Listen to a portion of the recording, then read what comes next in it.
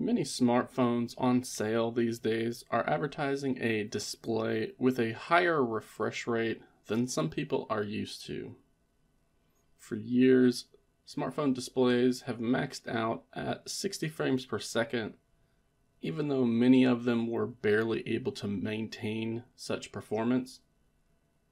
But as technology advances, we're starting to see devices on the market advertising a display refresh rate of 90, 120, and sometimes 240 frames per second, or 240 hertz.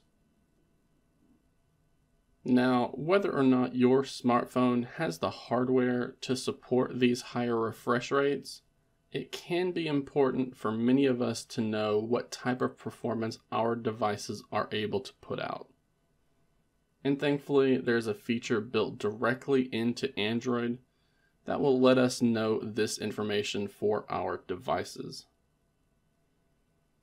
So in order to find this feature though, we first need to enable developer mode on our smartphone.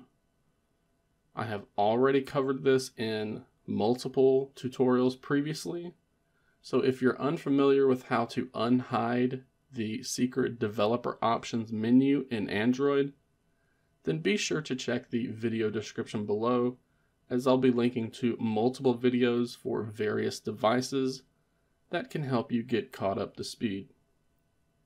So pause this video here, and when you're done learning how to enable developer mode, you can come back to this guide.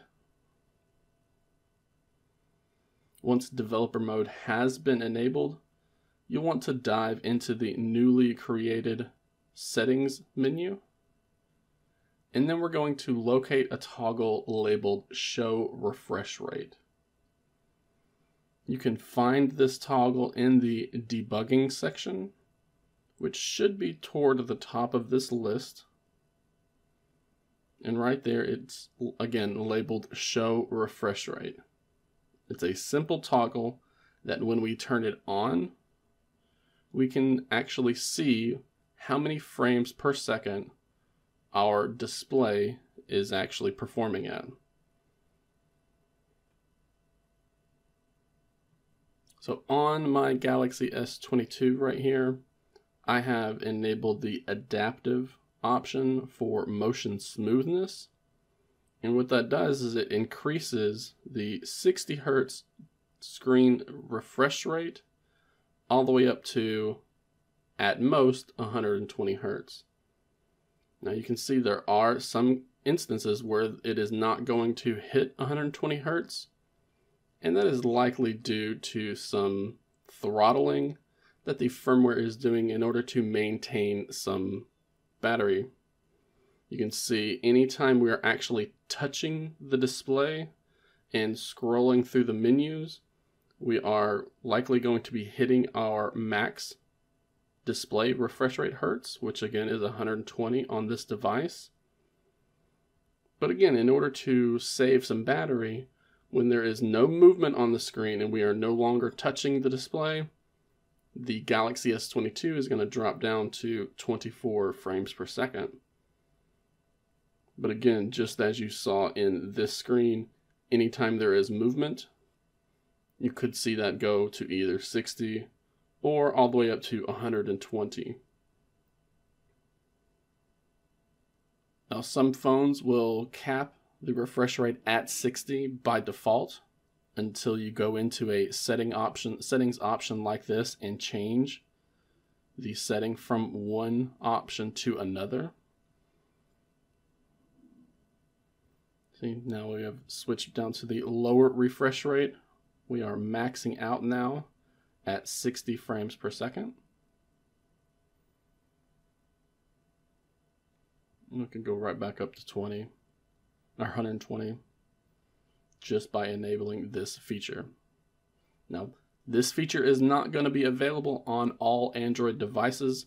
Again, both your hardware has to support it and the firmware itself has to support it.